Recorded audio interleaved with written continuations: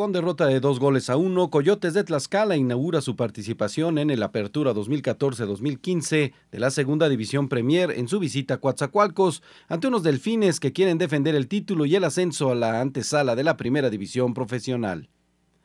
El estadio Rafael Hernández Ochoa recibió a los tlaxcaltecas con un tercio de su capacidad. Clima cálido, medio nublado, en una cancha de pasto grueso y alto, cansando a los 22 jugadores, lo que restó lucimiento al encuentro. Coyotes con uniforme verde y blanco con vivos rojos y el local blanco con rojo y azul marino.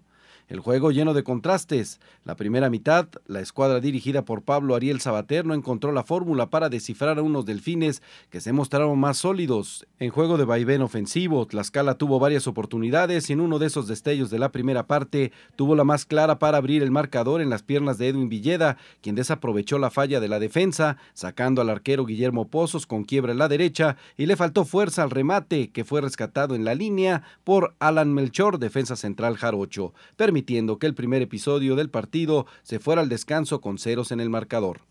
Para la parte complementaria, los veracruzanos salieron con mayor claridad y mejor manejo de balón, consiguiendo la anotación por conducto de Alan Melchor en impecable remate de cabeza a tiro de esquina, que fue prolongado por su compañero a segundo poste para anidar el balón en la red al minuto 16 de tiempo corrido. 4 minutos más tarde, los Coyotes de Tlaxcala reajustaron filas y realizó un segundo cambio. El primero de Gerardo Heredia por lesión, sacando al ariete repetidor Luis García, quien estuvo opaco en su desempeño, e ingresó a Daniel González, quien de inmediato, en buena combinación con Edwin Villeda, le centró el balón desde el sector izquierdo, controló bien la de Gajos para empatar la pizarra tras un buen disparo de pierna derecha, venciendo a Guillermo Pozos, arquero y capitán del equipo veracruzano.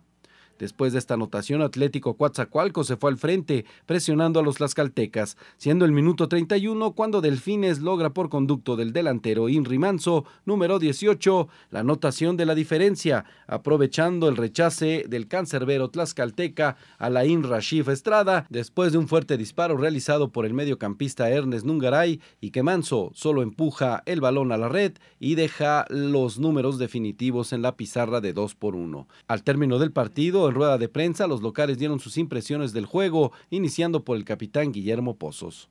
Bueno, un poco difícil, ¿no? Yo creo que comienzo del torneo, aún nos hace falta trabajar bastante, pero pues bueno, al final lo importante es que los puntos se quedan en casa y yo creo es lo rescatable. El equipo juega bien, nos enfrentamos también a un buen equipo, así que no hay más que los 3 puntos. Alan Melchor, anotador del primer gol local, comentó. Contento, la verdad que uno trabaja, uno se esfuerza día a día y ese es un regalo, es un premio al trabajo, al esfuerzo de todo el equipo. Le toca hacerlo a uno, pero la verdad que es de todo el equipo, gracias a Dios, se me dio a mí y estoy feliz. El equipo tlaxcalteca también nos habló sobre este resultado y Eder Cruz, oriundo de Veracruz, defendiendo los colores de Coyotes, nos expresó.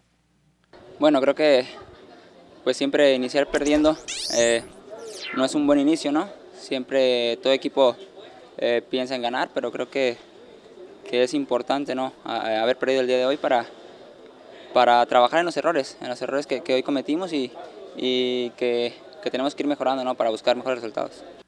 Daniel González, anotador del gol tlaxcalteca, se viene recuperando de una lesión.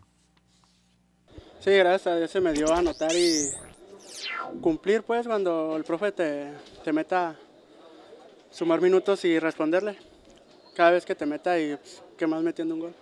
No, pues muy bien con el apoyo de todos y que se ve esa unión, que nos están apoyando y nosotros partimos el alma en la cancha para que responderles pues a toda la gente y pues a la afición que nos apoya desde allá de Tlaxcala. El técnico Pablo Sabater hizo análisis del desempeño de sus muchachos.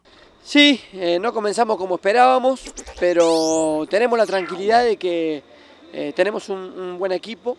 Se puede revertir esta situación, el fútbol es así, tuvimos más opciones que el rival, pero no fuimos efectivos, el rival tuvo menos, pero fue más efectivo y bueno, lamentablemente nos vamos sin puntos, que no era lo que deseábamos.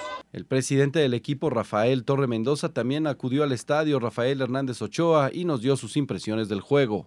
Sí, yo creo que bien, yo creo que, como tú lo dijiste, pues ellos juegan con su localía, ¿no? Ellos juegan con la humedad, con el pasto alto, un pasto grueso, ¿sí?